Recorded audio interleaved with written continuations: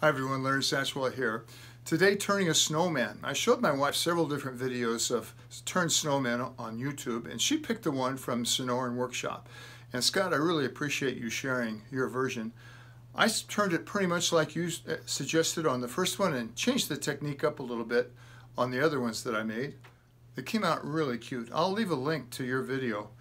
All my hats are Osage orange and the bodies are from unknown species, but if you want to see how my version of the Sonoran Woodshop snowman, stay tuned.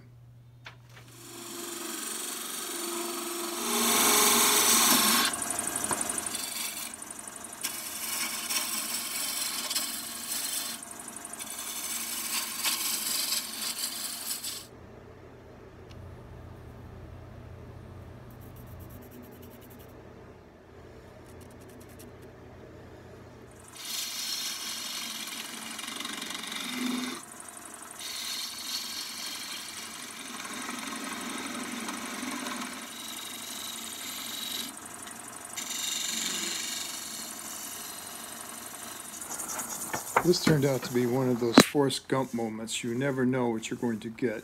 Fortunately, it looks good on one side, so this will just be in the back. From the center mark. To lay out the eyes, I make a mark at 1/4 inch on either side of the center point.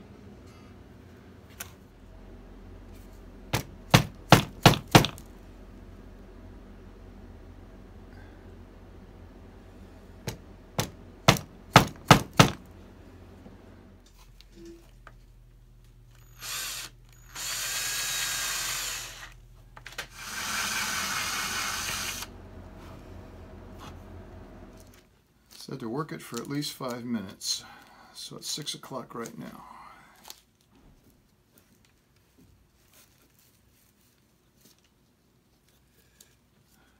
Not sure it's good.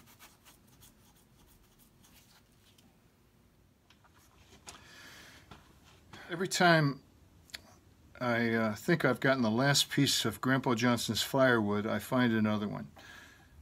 But I don't think there's very many more, especially anything that's turnable.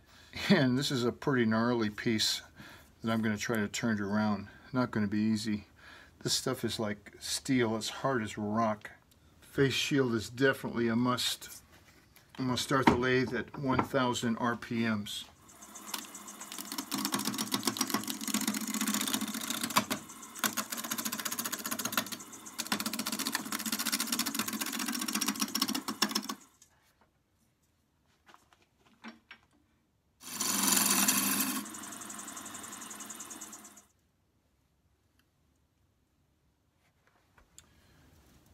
It's pretty uniform.